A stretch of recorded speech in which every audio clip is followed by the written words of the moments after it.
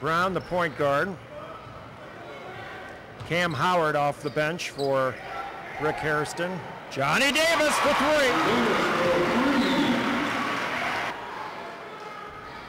They are the two big men up front for Don Short. JD for three. Wow. Nice shot, top of the key. Knocking down a... Lemoyne Brown, big game offensively with 15 for the Trojans. JD, always big offensively. He's got 10. Make it 13. What a shot, too. Dribbling to his left, that's your weak side, going up and scoring it. Johnny Davis will launch a deep three. He fails it. Wow. Groovin. JD is feeling it tonight. Johnny with 15. Short to trigger. Now inside against the double team. Wraparound pass stolen. Christian Alston. This is Johnny Davis.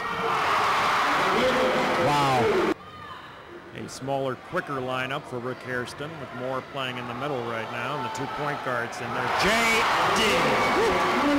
One of the first games I ever can remember being at the Fieldhouse would have been in 1963, sitting on the steps on an all-city night. Johnny Davis, 2-on-1, Brown and Davis, Brown to Davis.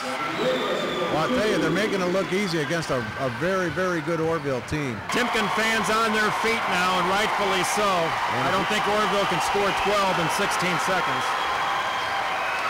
But I'd like to tip my hat to Don Short and Orville for putting up quite a battle here tonight as Johnny Davis. And we'll let the crowd explain everything. Yep.